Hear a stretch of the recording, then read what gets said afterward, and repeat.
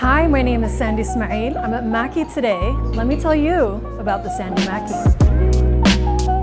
It was really interesting because even though I had given them a tiny amount of detail, like, I like salmon, I like avocados, and I really like that sassy red ume, and they were able to create something so beautiful that didn't just surprise me, but I think surprised them in the long run, because who would have thought that this woman in her mid-20s would still be able to relate to this Maki a decade later. I will still be able to savor every single bit of it. A little bit of this, a little bit of that, very well rounded.